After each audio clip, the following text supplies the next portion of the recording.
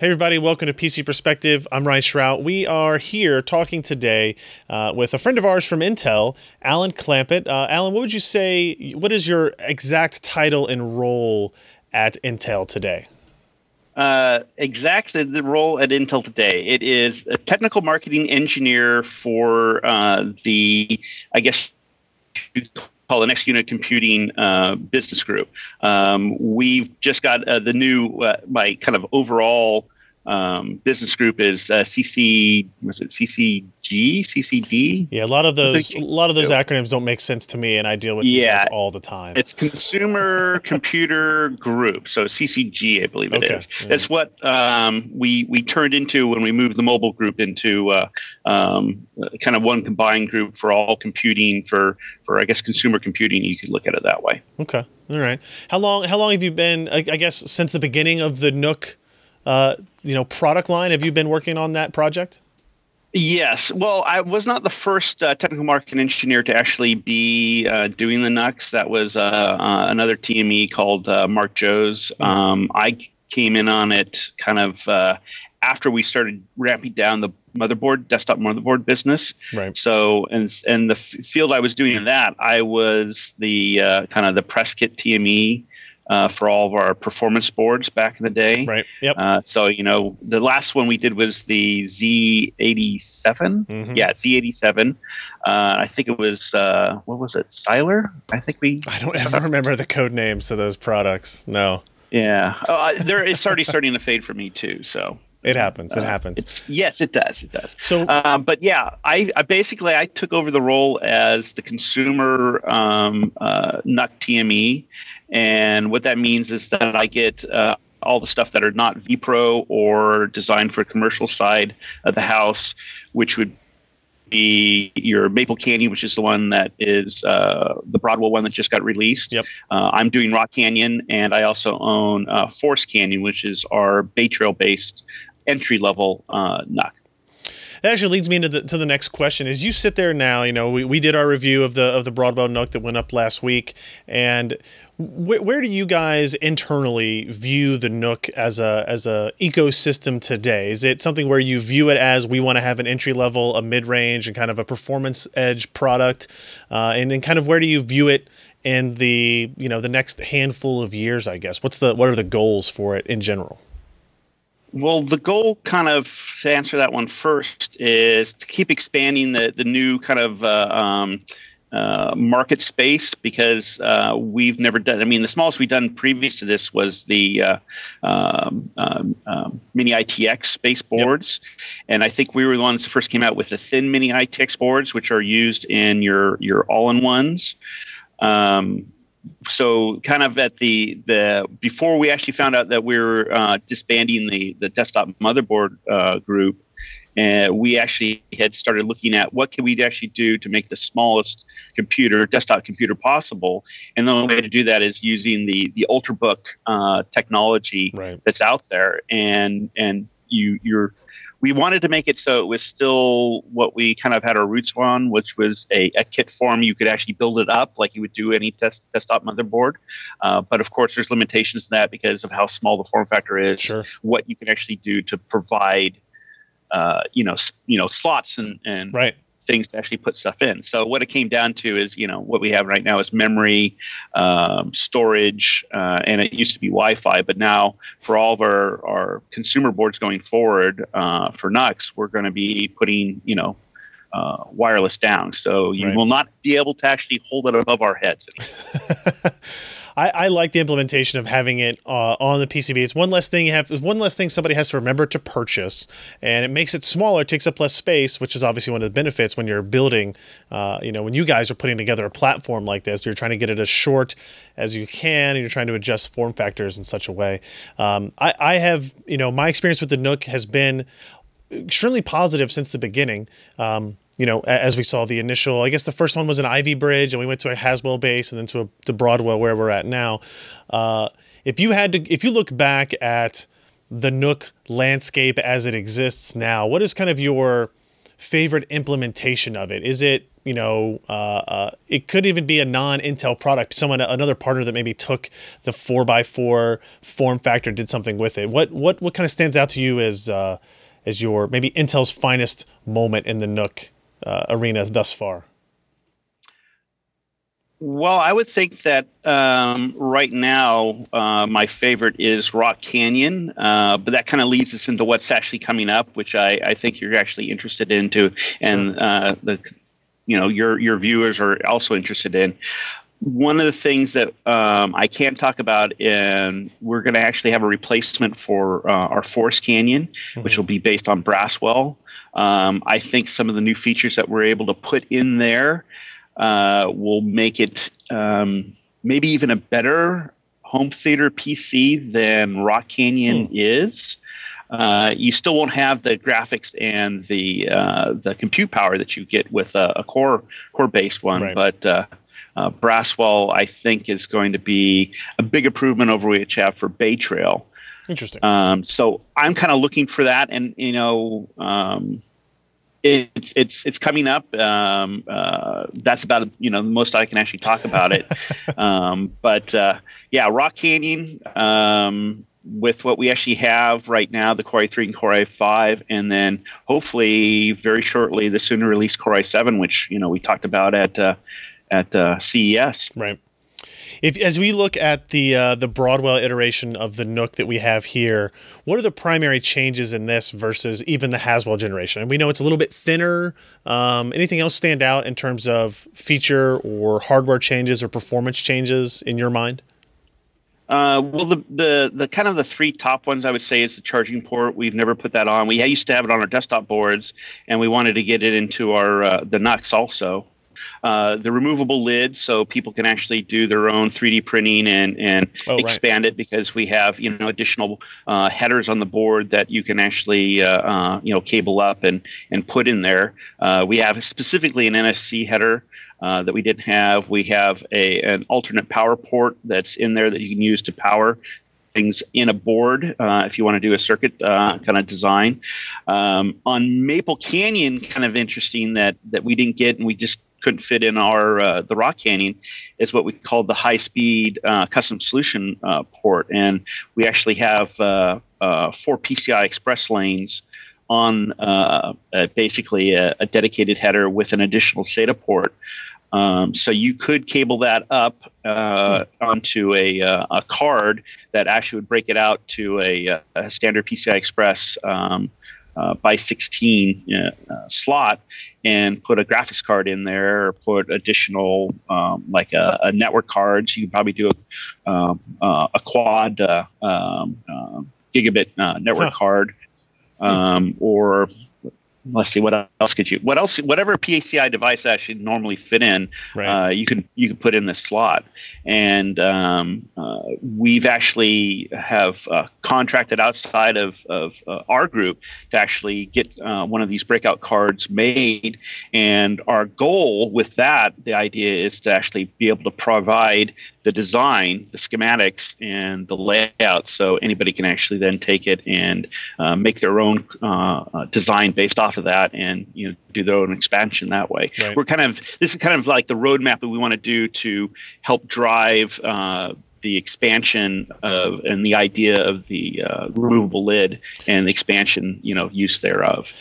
That actually is part of the next question, right? Is do you think that when we met with you at CES and we talked about the removable lid and the expansion ports and the capability, and you guys had some mock-ups and some demos of what could happen there, did you expect more to happen in that field already up to this point, right? We don't have any, like, as today, there's no ability for us to kind of go out and buy a replacement lid that has NFC on it, or that has, PCI Express or storage or a projector or something else on it. Did you guys kind of expect more immediacy from the ecosystem for that, or did you expect to have to do these reference designs and push people along?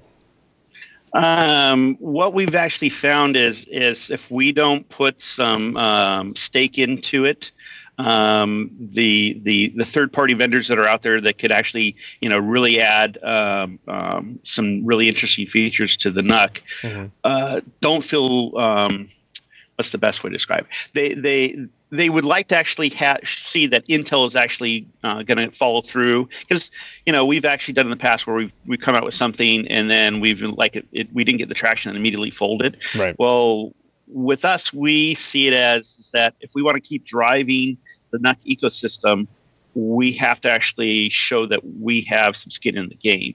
And one of these things is that come out with different designs ourselves, show that it is possible, and that may be part of it too. Is that no one really thinks about what's the capability that we actually have for headers, either on the Rock Canyon or the Maple Canyon Broadwell NUCs. But when we actually show it at different events and stuff like that, this is what you could do.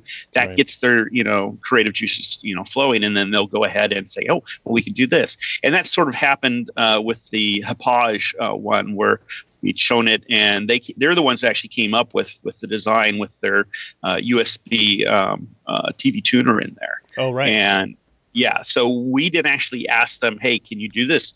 They are the ones that actually stepped up. So they see this as a way to actually, because I think everybody talks about the NUC as being a great home theater PC device because it's small, it's quiet, you can hide it out of the way. One of the things that's not in there is any type of way to actually get broadcast TV and record it. With the TV tuner that they're providing with the expandable lid, you can. Interesting.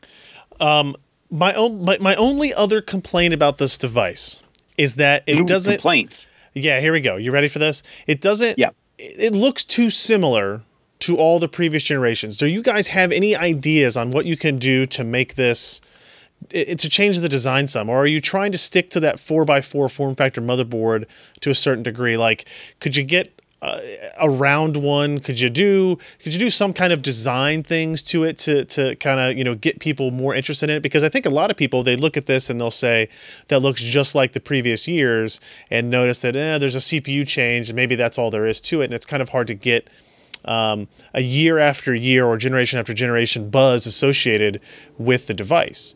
You basically are describing there's not enough design change to actually get people excited. Yeah.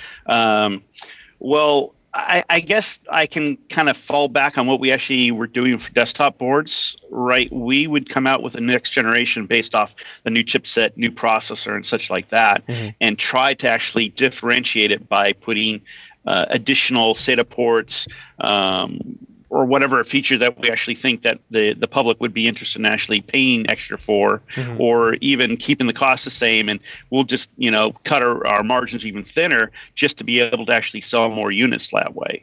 I mean, look at what we're doing right now. We're adding in wireless free. We basically did not increase the price for the Rock Canyon NUC over the Wilson Canyon NUC, but you're getting the wireless. Basically, the top-end wireless NIC card that our wireless group makes, the 7265 AC. There's nothing better than that unless you go to WiGig, right? I think that would be the next generation we could actually move to. Yeah. Do you think the M.2 port in this, the M.2 port that supports both SATA and PCI Express, my kind of initial reaction when you guys sent the review units, you sent along a Samsung chipset-based PCI Express SSD. It was running at like over a gigabyte per second. Do you think something like that is overkill for a platform of this, I guess, size, this kind of, kind of home theater base for it? Maybe I would see that be more for once we get like a Core i7 with Iris, and you could use it more for gaming. You actually want to load levels, tremendously fast and get back into the game ahead of somebody. I think you've complained before. I think I've heard in the podcast where you could not spawn back when you're playing games, and then you get killed immediately, and you're basically cannon fodder when you're playing your first-person shooter games, amongst other reasons. Yes. Yes, and lack of skill. I mean, the last time I really played first-person shooters was back in Quake Arena. That was my game of choice. Yeah. There's a group of us used to play every night after work. We get on our headsets and just start talking trash back and forth to one another. And then we got old, Alan. Got very good at it. Matter of fact, one time when we went out and we did a challenge at PDX LAN, and we would take on all comers, and I think we got finally set it up around 3 p.m. in the afternoon, and we played straight with no breaks until 9:30, and that's when we finally got beat. And we got beat by, in the last like 3 seconds, by one flag. And I can make no such claims to have a streak of such great magnitude as that on any of my gaming adventures. So, and the interesting thing is when we did this, they actually had done the night before kind of a Quake off of who's the best Quake players, right? And they would basically had them ranked, and it got to the point where they had to have the number 1, number 2, number 5, and number 8. Was that right? I think that was right. Before they actually beat our team. And so, yeah, it was quite a coup on our part. Just playing every night and enjoying the game of a first person shooter like that. Hey, if you want to pick up Quake Arena again, I think this would be able to handle it. I think you'd be able to get away with that on this. So let me get you out of here on one more question for you. Based on how much you can say, what are we going to see more iterations on the NUC platform throughout 2015? Is that something, we know about Skylake, we know what has been publicly stated about Skylake. Do we assume that there's going to be a NUC based on that platform? And then what other changes can people look forward to in this platform? Right. Well, the standard that Dan Snyder would always say is we can't talk about unreleased products, right? Correct. That's kind of the standard. But we have actually talked about at CES, so it's kind of already out there, is we're going to have a replacement for Force Canyon. I think I said that at the beginning of this, right? Which is based off of Braswell is the processor we're looking at that one. We are planning to move ahead and do a Skylake. We're really looking and very interested in the capabilities of that SoC and what it's going to be able to provide, because we're going to have DDR4, which, of course, that's going to be a charge to the integrator right. or the end consumer, because we don't know at that point what the crossover point will be for DDR3L and DDR4. Right. I think I've heard something like it's going to be the first quarter of 2016. So there's going to be a little charge up front, I think, to early adopters with the Skylake based NUC. I do know that other companies are coming out with NUC designs. Gigabyte have their bricks, and they've really pushed the number of different models that they actually have, way beyond what we have. Because kind of when our thought was like, let's get it out there. This is a new design. We'll kind of test the waters, and then we're going to provide what it would be kind of the entry and kind of mid-range cost to try to build up sales and kind of get the idea of the NUC out there and what it can be used for. I've seen it actually being used in a 3D printer now. I've seen it used in like a Coke dispensing machine. Wherever you need a small, high performance computer, it's a fantastic device for that. And that's one of the things that makes me excited about coming into work and working on the NUC, and what's the next features we can actually include in the NUC moving forward. So yeah, I'm kind of I was kind of skeptical at first because I was all gung ho for desktop and the performance desktops. But yeah, the NUC kind of won me over, and I'm a convert.